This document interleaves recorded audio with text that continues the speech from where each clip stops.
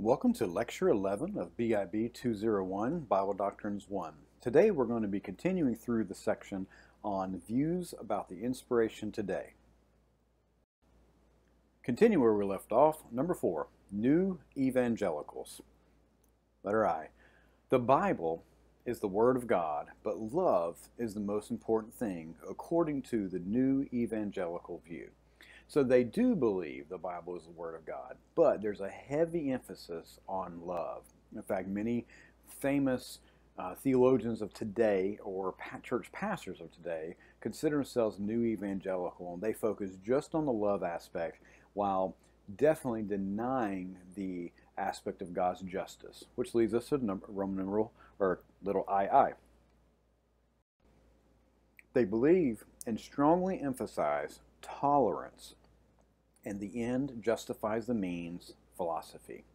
They take this approach because, with love being the most important thing in their perspective, they do not confront individuals in their sin. They in fact kind of tolerate it because they believe if they can love on them enough, then that love will be what helps them conquer whatever issue or sin they're dealing with, instead of actually confronting them in their sin.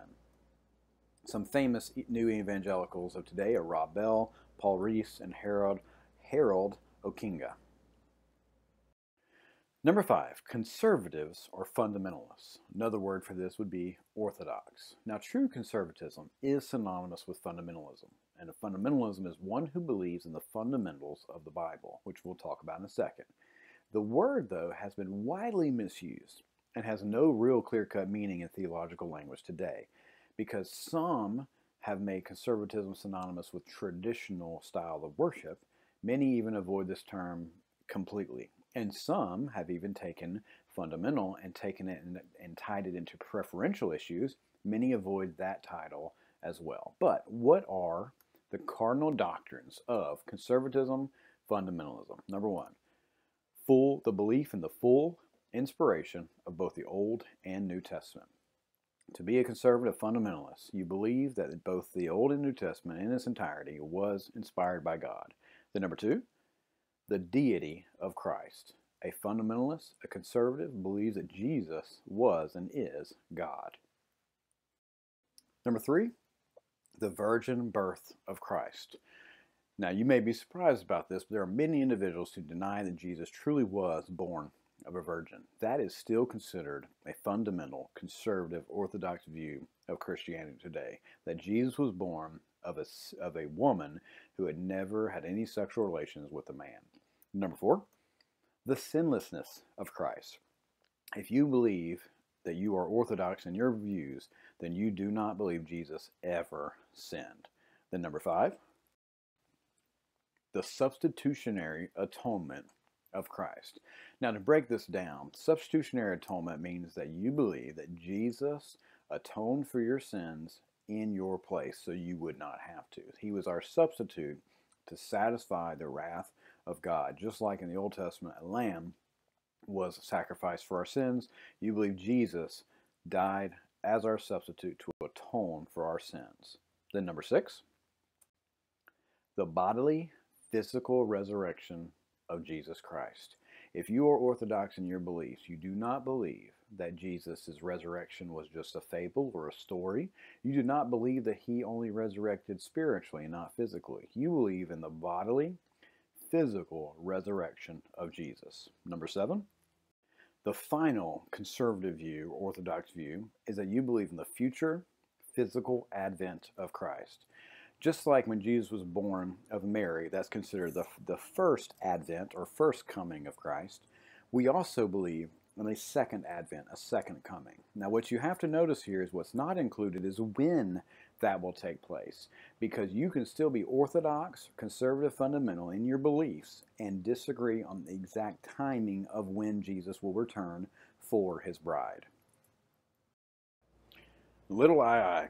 Jesus was a conservative fundamentalist. Of all the different views we've talked about, Jesus would have fit most closely with the orthodox conservative fundamental view. How do we know that? Number 1, he believed in the inspiration of Scripture. In fact, he taught that in Matthew 5:18 and Luke 24:44. He taught that every aspect of the Word of God was perfect and pure and last forever. Then number 2, he believed in his own deity.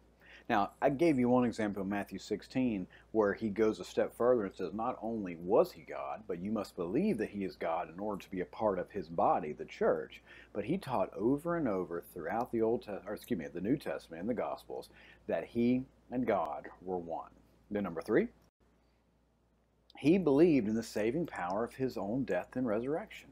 He believed he was the substitutionary atonement for our sins, and he believed that his death and his resurrection would save mankind. Number 4, he believed in the necessity of regeneration. Regeneration being born again, born from above. He taught this in John chapter 3 when conversating with Nicodemus and told him he must be born again in order to see the kingdom of heaven. And then lastly, number 5, he believed in his own future return. He didn't just believe it, he taught it. And he taught it as a way to provide comfort to his disciples that even though he was leaving, he was going to prepare a place for them so that when he came back, he would receive them unto himself. So that was a promise of not only preparing a place for us in heaven, but also that he would one day return for his children. And now that we've talked about the history of inspiration, let's talk about the mode of inspiration. Mode refers to the method that God employed in the inspiration of Scripture. How did he do it? Letter A, first thing to know is it's inexplicable. No one can truly explain how this happened since there is no record of how it happened. Now we have 2 Peter 1:20-21 that says, Holy men of God spake as they were moved by the Holy Spirit, but none of them recorded exactly what transpired for them to write the way they did under the inspiration of the Holy Spirit. So it is inexplicable. Letter B, it was divine, directed, and organic. Divine meaning God had his hand in it. He's the one that was moving these individuals. Directed means God planned it. He orchestrated every single word that would be written down in a perfect way. And organic means that there's not one way in which all writers are forced to write. Organic means it was fluid. God used men and their vocabularies, their styles, and their experiences in expressing what God had to say to men and allowed it to be put on the paper we have today we call the Word of God. And the last thing we're going to talk about in today's lecture are false theories of inspiration, false theories. The first false theory I want us to focus on is something called natural inspiration. So, well, what is natural inspiration? Natural inspiration believes in a higher development of the insight, which all men possess to some degree. And then they take it a step further and they say they believe that the Bible was inspired the same way other books were inspired. So this is a very general definition of inspiration, one that you would see with poetry, where someone said, I was inspired to write this. This is a false view because that is not the intent of being God-breathed. That is not a God-moving issue for us to write poetry. It's more of an emotional issue. Natural inspiration, therefore, is a false theory. Now let's look at letter B. Mystical inspiration.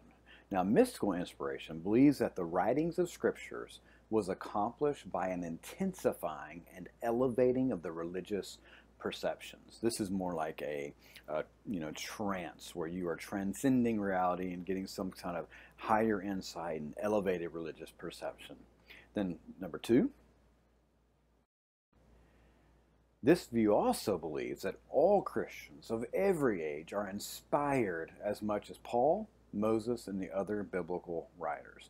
The issue with this one is, if we are all inspired the same way the biblical writers are, then A, our writings and our beliefs should be just as directive and canonized as the other writers like Paul and Moses, or Paul and Moses' writing is technically not to be as canon because they were just men and they're fallible. So either way you look at this, the mystical inspiration is not a correct theory of inspiration. Well, that brings us to the end of Lecture 11 for BIB 201. Hope you enjoyed it. If you have any questions or comments, please do not hesitate to contact me.